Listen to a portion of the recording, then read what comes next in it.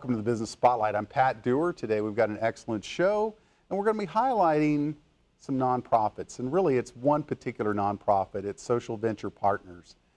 They're a nonprofit that serves nonprofits. Today, one of the things that I'm really excited about is I've got one of the past presidents of Social Venture Partners, Dick Evans, and you're also the president and CEO of Proliance Resource Group? Yes. How did you get involved in Social Venture Partners?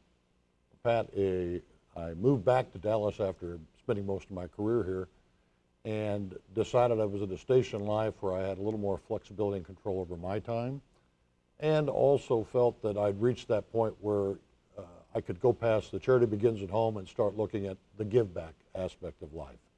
So my next door neighbor, who happened to be a social venture partner, invited me to a couple of events, and shortly thereafter I joined, got under the tent with them, and as I say, I've been drinking the Kool-Aid ever since. Very good. So how has it affected your business to be involved in a nonprofit like SVP?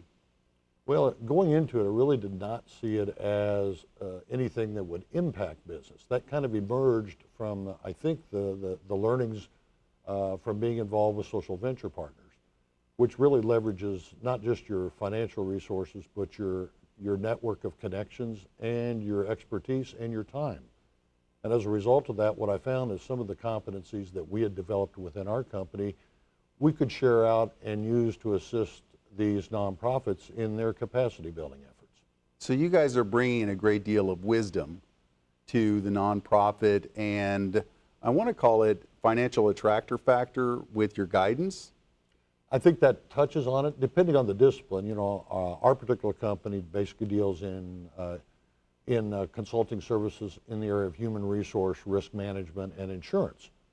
And so, like any other business, nonprofits need those services. They are focused on helping and attracting and retaining the highest quality associates they can. And so we felt there were opportunities for us to leverage some of our capabilities out to assist them in doing that. Right. And we do that through a variety of means, connecting them with partners of Proliance Resource Group that specialize in technology or may specialize in insurance, employee benefits, welfare programs, retirement plans, or even the administrative services that have to keep all those parts moving.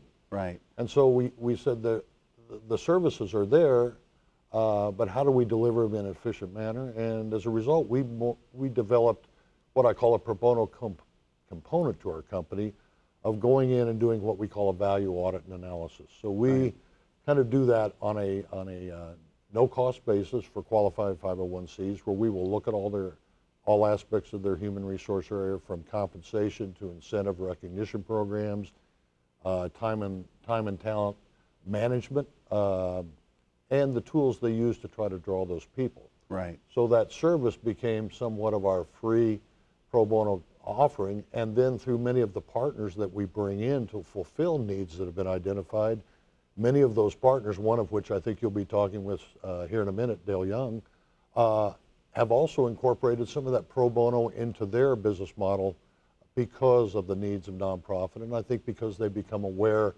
that by connecting their for-profit world with impacting social issues in their community, it creates a more well-rounded culture and environment for their